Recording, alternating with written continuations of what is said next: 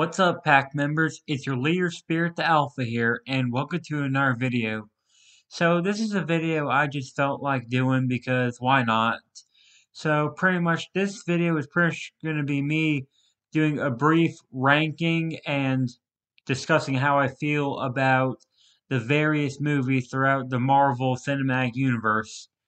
Now, just so you know, this is based off all the Marvel movies I have seen for the MCU, and specifically just movies that were included in the MCU. So, as much as I love the Tobey Maguire and Andrew Garfield movies, well, especially Tobey Maguire, I should say, as much as I love those Spider-Man movies, they will unfortunately not be included on this list because they existed before the MCU was even a thing. So, yeah, and then some earlier movies as well, like I don't know, like Ghost Rider: Spirit of Vengeance, and other Marvel movies like that. They're also not going to be included. But whatever the case, let's get started, shall we? Starting off with the original Iron Man movie. So, pretty much, I do think Iron Man as a character is pretty cool. Robert Downey Jr. definitely played him well. If anything, I feel like nobody else can play Iron Man but Robert Downey Jr. He's the one and only Iron Man to me. And overall, I do like his origin story. Pretty cool how somehow he used like technology to like just keep his heart beating or keep the whatever you call it shrapnel from piercing his heart or whatever. So, that's kind of cool. And while this movie didn't have a true villain, other than I forgot what his name is, but he became the Ironmonger towards the end of the movie, and I don't know. I mean, yes, there was also the Ten Rings involved, sort of, but not really much else I could say about that. Now, watching this movie after watching some of the later movies, yeah, I forgot to mention I watched a lot of these movies out of order, but it's okay. Pretty much, you know, I do think this movie is pretty good because it kind of explains, how Iron Man came to be and, what started the many, many armors of the iconic hero. So overall, I admit it may not be my favorite Marvel movie, but I do have to say I do really, really like it. I mean, it's a decent movie, which I do enjoy. So yeah. Next up is Captain America: The First Avenger. Now, I'm just gonna say this right off the bat. I love Captain America. He has always been one of my favorite Marvel heroes ever since I first heard about him, and this was long before the MCU was even a thing. So yeah, overall, I think he's an awesome character. I think they chose a good actor to play him, and Kirsch again explains his origin. Like how he started off in the army, and despite being young, he still wanted to pull through, and in the end, got the super soldier serum, became like an iconic like war hero, so to say, and so on and so on. And I think it's kind of interesting that this like movie takes place like I don't know, like 70 something years before the current timeline of Marvel, or when the Avengers took place or whatever you want to call it. But yeah, like I said before, I'm just a big Captain America fan, and I do think the Red Skull was a good like villain for Captain America. And it's also kind of cool to see Howard Stark, aka, Iron Man's father, which is also kind of cool. So overall, I say this movie is really good. I definitely recommend watching it if you're a Captain America fan. Moving on to Iron Man 2, and yes, I know Iron Man 2 and Thor came out before Captain America, the first Avenger, but too late to fix it now. But whatever the case, so Iron Man 2 obviously just followed the Iron Man like saga or whatever you want to call it, or not saga, but followed the first movie. Tony Stark is Iron Man, and he's like much more free spirited in this movie. It seems like much more focused on like just partying and having a good time and all that jazz. And once again, kind of like upgrading his armors a little bit more. I do think the Mark V, I think that's which one called, the one with the briefcase or whatever. That was a pretty cool armor suit up in my opinion.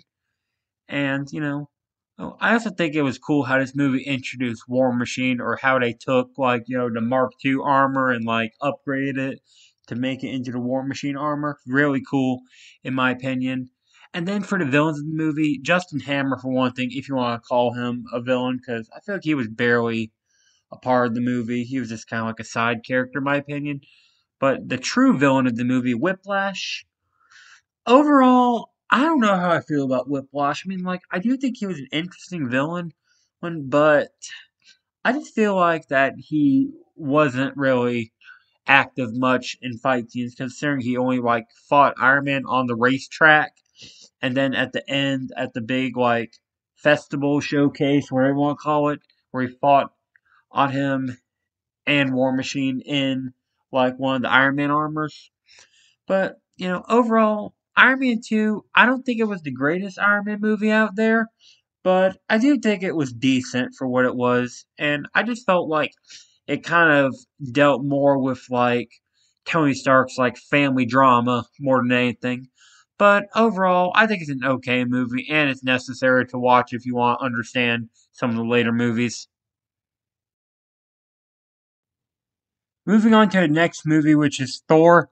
Obviously, this movie introduced the God of Thunder himself, and pretty much, I do think the Asgardian setting and the whole concept of Asgard is really cool. Well, and I just don't really know how I feel about this movie. I mean, like, I did enjoy it. Don't get me wrong, but I kind of felt like most of the movie it was mainly about like a god getting confused within like the mortal world. I mean, and yes, there were other things as well, like his interaction with Jane Foster, and then the Destroyer coming to like Earth or whatever. And I just don't really know what to say about it. I mean, overall, I do think it is a good movie. I was just a little bit confused, considering, like I saw some of the later movies before this one, and I think this is a good way to introduce the character, but I do feel like, again, this is more like a god getting confused by the mortal world. So, yeah, overall, though, decent movie, not gonna lie. Alright, moving on to the final movie of the first phase of Marvel, we have The Avengers. Now, this is my true first MCU movie, or my first true MCU movie, and I absolutely enjoyed it, considering the MCU was definitely a major upgrade from the other movies I watched earlier. And I don't remember, I'll just go and say it right off the bat. I don't know, or don't entirely remember or what my first true Marvel movie was. It was either the original Spider-Man movie with Tobey Maguire, or it was Fantastic Four: Rise of the Silver Surfer, which, by the way, that's a good movie too, if you haven't checked it out. But anyway, back to the Avengers. Overall, I do think this was an interesting way to like combine all of the heroes that we've known up to this point. And yes, I did not include the Incredible Hulk in this on this list because I have not seen that movie myself. Sorry. But yeah, overall, Avengers was a really cool movie. I think Loki was an amazing villain throughout the entire movie. Like summoning all those like creatures, the Chitauri, or what do you want to call them, and causing a lot of destruction in New York City. And there was also a fair bit of humor in the movie as well. And overall, each member in the movie I really thought was good. Captain America was really good. Iron Man was really good. Hulk is always awesome. Thor, again, pretty good. Then introduction, or not introduction, but the first true roles of Hawkeye and Black Widow, also really good. So overall, I think Avengers is definitely one of the better Marvel movies in the MCU, and it's definitely a good one to watch first. I mean, sure, I recommend if you want to understand some of the origins better, watch Iron Man and Captain America and Thor first. I don't think you would need to watch Iron Man 2 necessarily, but if you want to, go for it. But yeah, overall, Avengers, really awesome movie. Love the fight scenes, love the build up of the team's formation and all that jazz. So overall, total 10 out of 10 for the Avengers. Awesome movie. Next up, we're starting off phase 2 with Iron Man 3. So this is a movie that followed the Avengers, and pretty much say what you want. If you don't like it, you don't like it. But for me, I actually really enjoyed it. If anything, I think it's my favorite of the Iron Man movies. I think, the new Mark 42 armor is really cool. And, obviously the whole concept of like the Mandarin being like teased throughout the entire movie only for them or for Tony Stark to find out that the one he thought was the Mandarin was just a actor named Trevor. So that's one thing. And obviously, there's other characters too. Like there's, like Pepper Potts, who wore the Mark 42 or at some point, which is also really, really cool. Not the best armor for her, in my opinion, but still kind of cool.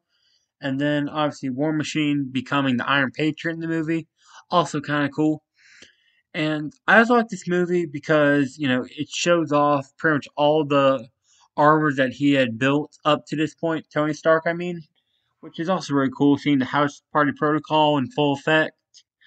And now this part here might get me a lot of questioning, but for the main villain of the movie named Aldrich Killian, say what you want, but I personally think that he's an awesome villain. I mean, you guys can hate him all you want if that's how you feel, but for some reason, I just really like Killian. Probably because I saw him in the show Marvel Universe Live, the original one, and since he was a character in that show, I thought he was cool. So yeah, I mean, I admit compared to other villains, he wasn't that cool aesthetically, but overall, I do still like Killian personally. And overall, I'm going to give Iron Man 3 a thumbs up. I really enjoyed it, not going to lie. Definitely my favorite Iron Man movie. Moving on to Thor the Dark World. To be honest, I'm kind of sad to say this, but I actually don't remember much about Thor the Dark World. I know that Malekith and the Dark Elves are like the main antagonists of the movie, and I know this is another film where like Thor and Loki actually teamed up as brothers for once. And they obviously were fighting the ether, aka the reality stone, for those who did not know at the time. And yeah, I mean, I'm sorry I'm saying so little about this, but it's honestly been years since I've seen this movie, and I just do not remember anything about it. My knowledge on it has kind of faded. I mean, overall, I felt like it was a little slow paced, but I didn't necessarily think it was a bad movie. So, unfortunately, that's all I'm going to say about this. I know that's kind of short, but I am doing this list off the top of my head. I'm not scripting anything, but whatever case, that was Thor: The Dark World. To be honest, I don't remember much about it, and it is a little slow paced, but it's not necessarily a bad movie in my opinion. Moving on to Captain America: The Winter Soldier. Again, I'm a massive Captain America fan, and this movie again did a really good job. I really liked the opening mission against like Batroc or whatever, or I guess not Batroc, but whatever that guy's name was. Much like the Thor: The Dark World, it's been a while since I've seen this movie, but I do remember more about this than I did with Thor: The Dark World. Anyway, for Captain America: The Winter Soldier, I really like the opening mission with all the agents and Cap himself, and then on top of that, at, there's also the reveal that a lot of the like Shield agents or who they thought to be Shield agents were actually spies for Hydra, like Agent Sitwell, I think is what his name was, and then obviously Brock Rumlow became Crossbones, although that wasn't revealed until a later movie.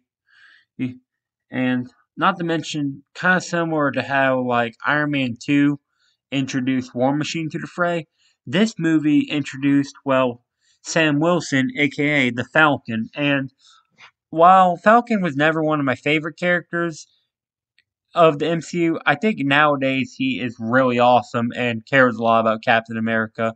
So that's really good. And obviously, this movie also reveals that Bucky aka Captain America's best friend and partner, has actually survived, even after all these years, which is kind of incredible. But, and obviously there's a big battle between them, and in the end, it all ends well, and there's like hint that Bucky actually is still deep inside that super soldier that was brainwashed or whatever. So overall, Captain America and the Winter Soldier, maybe it is because I'm a massive Captain America fan, but overall, I think this movie is really good. Moving on to the Guardians of the Galaxy. So, not much to say about this one. This movie really just introduces all the different Guardians from throughout the galaxy or across the galaxy, and pretty much in the end, in time they end up teaming up together and facing off against Ronan the Accuser and all that other jazz. And there's just not really much for me to say about this movie. And you guys can dislike this all you want. I'm just not a big Guardians of the Galaxy fan. I've just never been a fan. Okay, well, I do like Groot. Groot is always cool. But other than that, I don't really care much for Guardians of the Galaxy, personally. So, yeah, that's just me. But, if you are a big Guardians of the Galaxy fan, then go for it. It's just not for me. Moving on to Age of Ultron. Again, this is an Avengers movie, and I am a big Avengers fan. So, yeah, pretty much this movie was really good in my opinion. I liked how it, continued the continuing like saga of the Avengers, and how all the characters like kind of got upgraded, if you want to call it upgraded. So that's something. And I also like this movie how it introduced both like Scarlet Witch, or I guess Wanda at the time, as well as Quicksilver. I really enjoyed both those characters. How they started off evil, but then eventually became good. But I really hate that the moment Quicksilver was becoming good, he dies. Like, that's really sad to me. Like, I hate when people just start becoming good and that's when they die. So sad. But, those two were really good, like, kind of like heroes turned. I mean, sorry, scratch that. Villains turned heroes.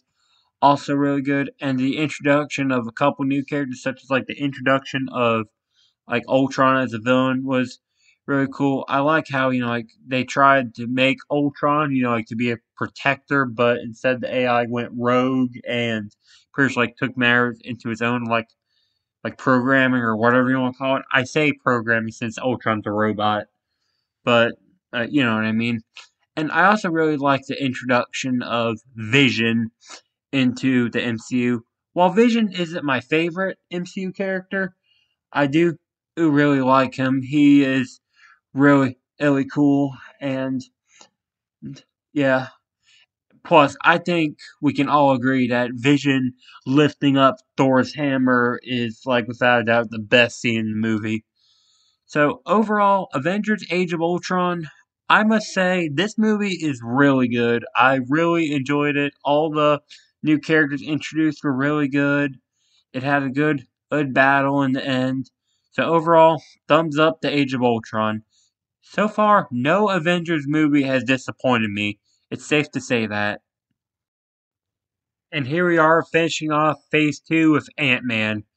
So here's the thing. I think we can all agree Ant-Man is probably one of the most not very interesting characters in the MCU. I mean, I personally have nothing against Ant-Man, but compared to some of the other like characters that we've got in the MCU, Ant Man just seems a little underdone. He just doesn't seem to have a lot of action to him. With that aside, I do think Ant Man, this movie specifically, did a pretty good job. We're having like Scott Lang start out as like a robber to to steal like Hank Pym's suit. Then ends up meeting Hank Pym himself, who passes on the mantle of hero to him, and trains him, teaches him everything he needs to know about like the Pym particles and all the other things that he needs to know. And while I do think this movie is funny, it definitely has its humor parts. I feel like it's much more humor than it is action. I don't know if that's just me, but I don't know. I mean, overall though, this movie, while Ant-Man, again, he's not the best MCU character in my opinion, I do admit this movie was fairly decent for, or, introducing a new character. And on top of that, it's funny. So if you want a Marvel movie to laugh at, then this might be the guy. Whatever case though, oh, yeah, that's Ant-Man. Overall, well, not the best movie in my opinion, but still fairly decent if you want something to laugh at. Alright, pack members, I think I'm gonna end the video here, and fret not, I do have much more Marvel movies to discuss, but I felt like since we're at the 20, or I guess now 21-minute mark, I feel like this is a good place to wrap up this video. And again, fret not, I am gonna cover the rest of the movies that are out at the moment. But, that's all I'm gonna do for this video. So, hope you enjoyed this video and how I felt about each of the Marvel movies so far. And until next time, and until the next video, this is Spirit the Alpha signing out. I'll see you guys back in the pack.